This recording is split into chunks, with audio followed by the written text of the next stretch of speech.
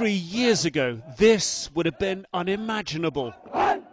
Recruits from the heart of Pakistan's nationalist Balochistan insurgency training to fight for the army, not against it. It's an image the army wants in Balochistan. Baloch troops in Pakistan's national army. According to commanders, they've recruited 3,500 such troops since 2007. This whole idea, the whole exercise is to integrate the Balochi youth. The army is also throwing open its doors to journalists to get its message out, a counterinsurgency similar to US tactics in Afghanistan. So if you encourage all over province people to join the army, the state system, that is going to diffuse whatever insurgency is left in these parts. At the Army Engineering School, free courses given to hundreds of civilian students, filling an education gap the government can't. We are established since inception of Pakistan, and we have more expertise and variety here. On this 2-day tour of the country's largest province, racked not just by Baloch nationalist insurgency, but increasingly by Taliban violence too, we were shown what the army is doing to lessen tensions.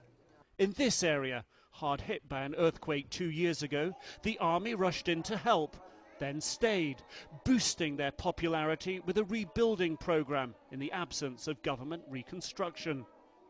This is a school the army says it's proud to have built. Soldiers gave up a day's pay. It came to more than $1 million. The army says they've built 25 schools like this, 12 mosques and 4 health clinics. The army is opening mines too, closed for 23 years by warring tribes because profits went to the central government. Alienation led to calls for independence.